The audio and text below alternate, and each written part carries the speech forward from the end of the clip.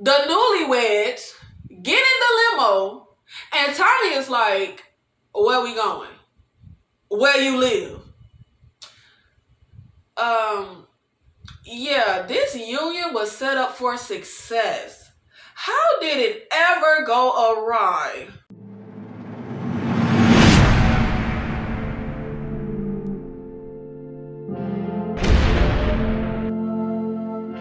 What's up? It's Nikki. Welcome to my channel, or welcome back to my channel. In this video, I will be reviewing the first 3 episodes of the Pam and Tommy miniseries that tells the story of Pamela Anderson and Tommy Lee sex tape scandal. The first episode is called Drilling and Pounding. That's not tongue-in-cheek. It is just tacky. I feel like this introduction is not even risque or edgy and fun. It's just tacky. And that pretty much sums up this entire series in my personal opinion. Everything is just tacky. And it just feels so silly. Now, I am not familiar with these events in the slightest. Like, at all. Before watching this miniseries, I didn't even have a clue who Tommy Lee was. Like, I heard of his band, but I did not know who he was. I had heard of Pamela Anderson and Baywatch, but I have never seen Baywatch. I really didn't know anything about either of them. I had no idea they were a couple. I had no idea Pamela Anderson ever even had a sex tape. So I cannot really speak to how accurately the actors portrayed the actual people. However, I can tell you that the acting felt really amateurish. I felt like I was watching a parody. This felt much more like a spoof on Saturday Night Live, especially the actor playing Tommy Lee. My God, was it unbearable every time he was on the screen. But really, all around, I was cringing at the acting. One scene in particular I have to mention is when Pam and Tommy go back to her hotel room after partying in Cancun. This scene felt like a joke. Like, I was very confused as to what it was that I was actually watching. Child, they are in the bathroom staring at each other. It looked like a joke. Like, it looked like a joke. I don't know the other way to say it. The way Pam was just moving her hips and yes. I was like, yo, did Pamela Anderson really talk like that? Like, is that how she talks in real life? Is this her actual voice? It was so breathy and cartoonish and childlike. It was just so mother freaking odd and really distracting. Tommy asks her if she wants to meet him. And she was like, yes, I would.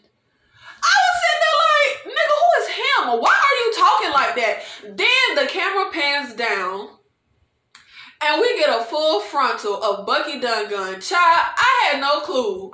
Hulu be this explicit. Okay, Hulu, I see you trying to be HBO. Okay. But I was sitting here like, if y'all are in a sexual situation, why wasn't he, like, he wasn't, okay. Then the ish got even more cheesy when he winks at her after dropping his, really? Bruh, really? My nigga, for real? Okay. Winking after you drop your pants is just lame and silly, but the actor's wink was terrible. It was so freaking cheesy. Like, yeah, I did not know what I was watching. Then, Lord Jesus, I dropped dead when Pamela said, he's beautiful. Girl, why are you talking so breathy? Homegirl, why are you breathing so loud? I could not, well, how she was talking, but I don't know, maybe that's how Pam talk. Then they take a bath together, but they don't actually bathe. They just sit in the water and just, y'all, these performances were just such a freaking joke. Who taking this seriously? Because I couldn't. I don't know any other word for it, y'all. This is literally some of the worst television I have ever seen in my life. I guess the scene when we see Tommy playing the drums was supposed to be dynamic, exciting, or some ish, but he just looked insane, and it just looked lame. It looked like, I don't know, it like a parody. Tommy in this series comes off as a complete narcissist. but the performance felt really exaggerated. It did not come off as a larger-than-life rock star entitled celebrity, right? It came off as a bratty, adolescent, idiot man-child. And hey, maybe that's how Tommy Lee was. Tommy's attitude with the Carpenters, which kickstarts this entire sex tape scandal, it was pretty disgusting and horrific. And he was such a horrible human being. Every time Tommy Lee was on screen, it was pretty unbearable and cringeworthy. And he was just that's just an annoying character, y'all. Like, I couldn't.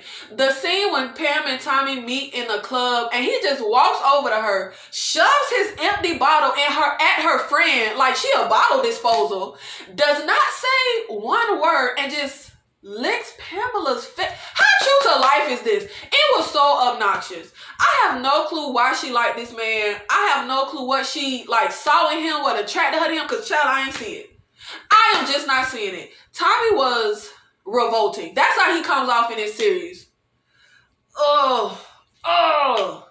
And why he ends up taking a shot while they're in the club and literally pitching the shot glass across the mother freaking room in a crowded club and nobody says or does ish. What the heck? You cannot tell me nobody got hit with any shards of glass. The club owner ain't come out, security ain't come out, nobody ain't say nothing. My nigga, that's a safety issue. You cannot just throw a mother freaking shot glass across a crowded club. I really want to know how true to life this was. I don't know, man. Everything was just, it was just so ridiculous. For me, nothing felt authentic. Tommy and Pam felt like a cartoon. The actors are just so terrible. The rise of the internet and how no one understands the World Wide Web when Rand gets the idea to sell the sex tape on the internet after every studio turns them down. That was a really interesting aspect. The world we live in now, that was really interesting how they was looking at him like, the internet? And I do like how the story is told through different characters. We get the story through different points of view, which I think is a good storytelling idea. So, yeah, that's some good things I can say about it. I love the music, though some of the musical placements felt a bit off in my opinion. I am a bit confused what it is that we are supposed to feel for these characters. Rand is set up to be a character that the viewer is supposed to empathize with, sympathize with. However, I can't really sympathize.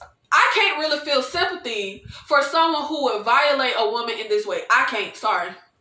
Especially because from what was shown in this series, again, I don't know how true to life this is, but from what was shown in the series, Pam had absolutely nothing to do with the Carpenters not getting paid. She didn't even know Tommy when the work started.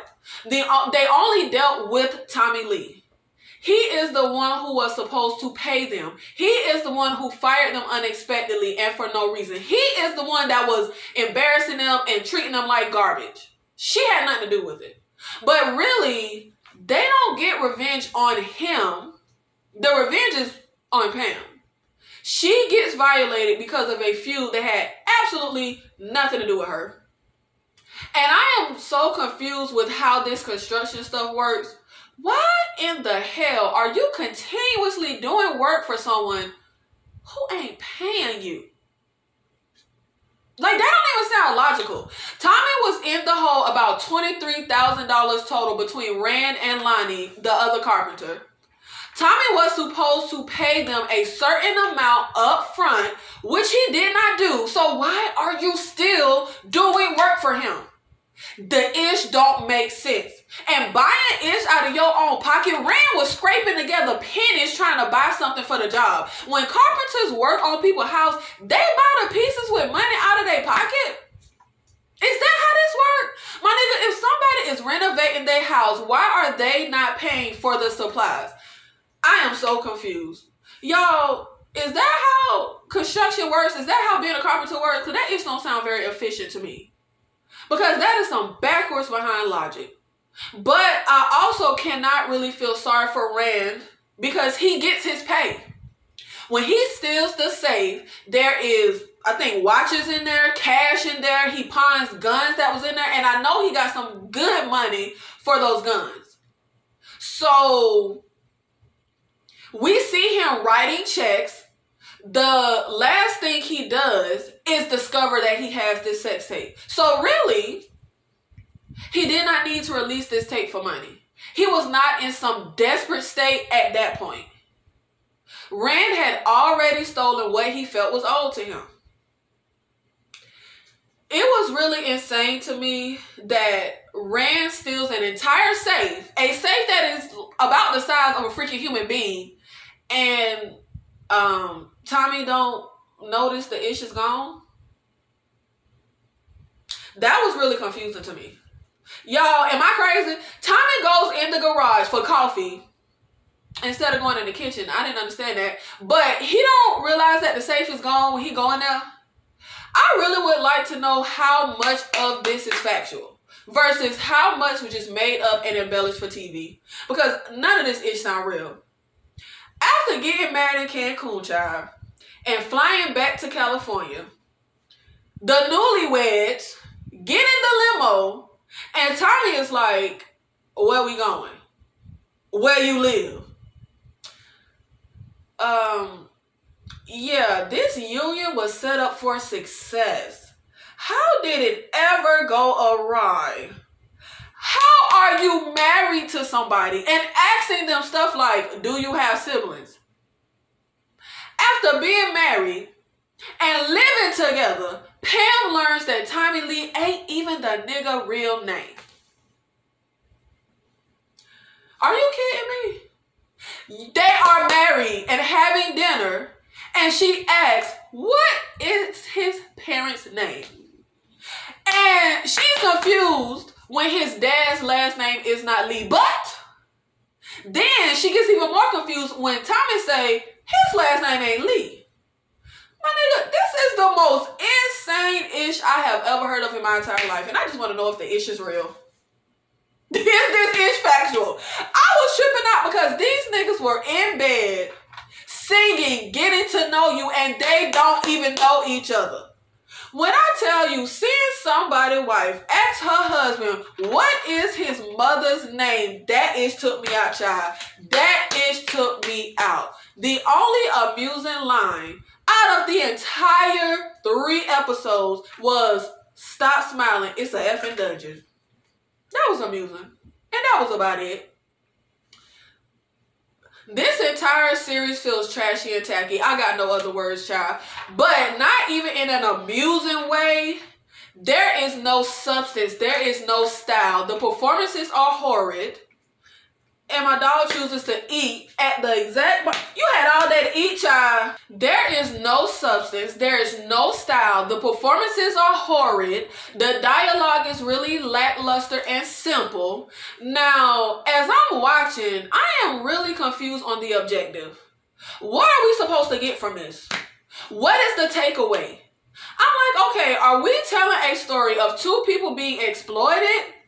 Are we telling the story of a woman being violated? Why does something so intimate and graphic feel so silly? We get a scene of Tommy Lee talking to his penis, and it is talking back. My nigga, see, I cannot. Child, the sheer foolishness. And then his penis says, you sound ridiculous. Are you kidding me? This entire scene is ridiculous. What is this supposed to be? Is this a real life story or is this a parody? Because I am pretty sure this scene did not happen in real life, child. This is just really odd to me. The whole thing is odd. The tone is odd. A woman was publicly violated and we have a talking penis. What are we doing exactly? Why is this a joke? What is the viewer supposed to get? What is the viewer supposed to feel? Because at this point, I just feel like this ain't as entertaining as y'all think it is. This ain't as fun as y'all was intended for it to be. And I would like to go back to my life when Pam and Tommy met the 2 characters from Martin. Because that is the only Pam and Tommy that I acknowledge. Y'all could keep this ish. This was foolishness. Then I read that Pamela Anderson was not involved in this and did not want this series created, but they created it anyway. So y'all are violating this woman again. From the story that is being told in this series, Tommy Lee stiffs some carpenters and acts like a complete jackass. One of the carpenters decides to rob him to get what is owed to him. Decides to release an explicit sex tape that he knows is private and not consented by the parties involved. After getting his payback, his money. Specifically, though, not consented to by the woman, because no one judges Ray J, only Kim Kardashian. Everybody know how this go. And even back in the 90s, I'm sure Rand knew. No one ever gives the man in the sex tape any ish, only the woman. And I refuse to believe that Rand was not aware of how the world would view Pamela Anderson versus how the world would view Tommy Lee, the one he was supposedly trying to get the karma on. Rand just kept talking about karma, karma, karma, karma, karma. And Tommy getting what he deserves. But why did you choose a route that involved another party that had nothing to do with this situation? Because you really did all this ish to Pam. But hey, I only saw the first 3 episodes. But really, y'all, I don't even care enough about this. They didn't make me care enough. Coming in as someone who did not know about this, child, I still don't care. And I feel like I don't even want to see how it ends, because I'm pretty sure there is no comeuppance for the men involved in violating this woman. Because the series is treated like this is all a joke, so I'm sure there's no moral to it.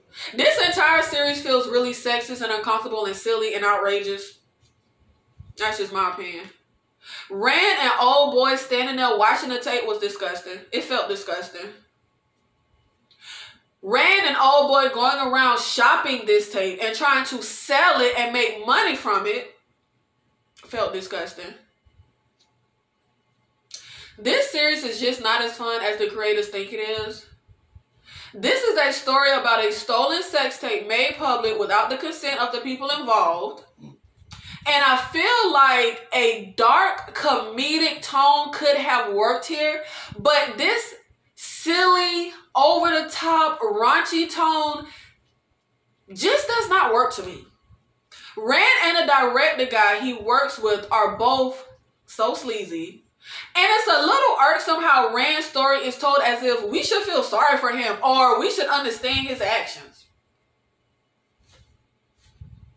Actions which, I don't care how you slice it, are just not okay. But through the lens of how this story is told, Rand's character feels like a person, while Pamela Anderson and Tommy's characters feel like cartoons. I am not understanding this direction. What am I not getting, y'all? What we do see of Pamela in this series, she appears as a woman with no agency over her own life or her own career. There is a scene where she is asked, is this how you feel? Like you have to please people. And Pam's response is, that's all I do. I wish we got more of this depiction of Pamela Anderson as a human being instead of a cartoon, because that's what it felt like. We get way too much shock and comedy and not enough real grit and emotion and substance. For me, this story is not offbeat and a bit absurd and fun and with real characters at its core. It feels more like a story trying and failing to be many different things. It is all over the place. And our central couple feels more like a parody than real people. And that just does not work in my personal opinion. Thank you so much for watching this video. If you like my content, please make sure you support my channel. Like this video. Comment your opinions down below. Did you agree with my take? Did you disagree? Make sure you subscribe for more TV show and movie reviews. I'll see you in the next video. Thank you.